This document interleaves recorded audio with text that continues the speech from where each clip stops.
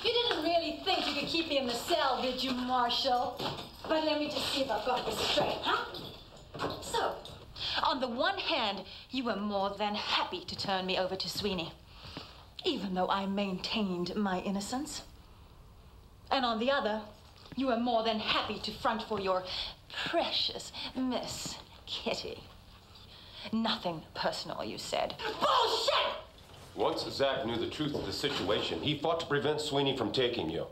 Only to cover for her. It's not exactly like you're a pillar of the community, Lash. Hell, we could still bust your ass for kidnapping, gun running.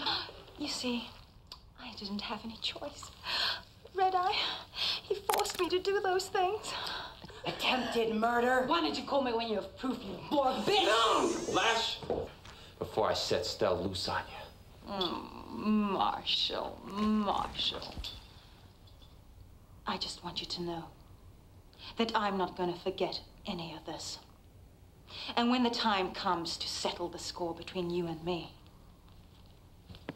I promise you, it's going to be pretty damned personal.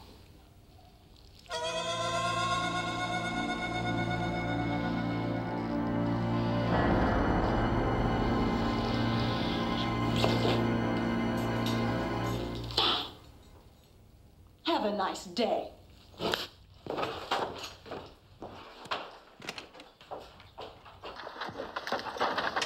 You're a woman of rare fire, Lash. And you're a man of rare timing, Jagar.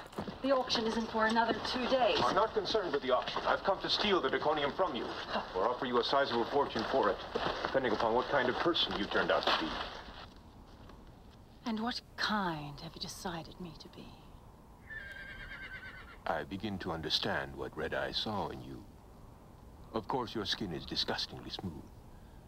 But then, there is some exotic appeal to that. Tell me, Jagar, do all your kind share the remarkable stamina that Red Eye displayed? No. No? Most of us exceeded. Really? Yeah.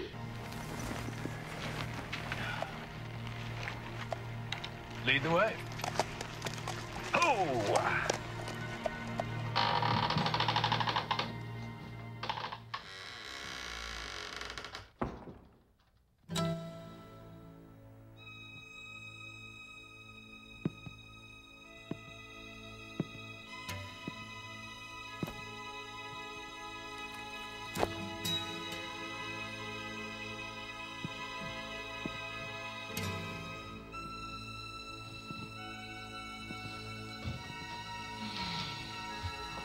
We really should be getting to the mine.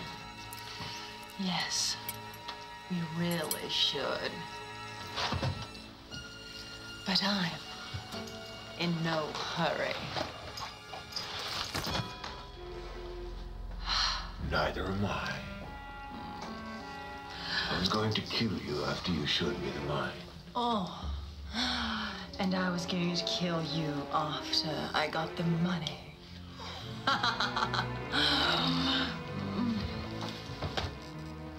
Just don't rub my scales the wrong way. Oh, of course not.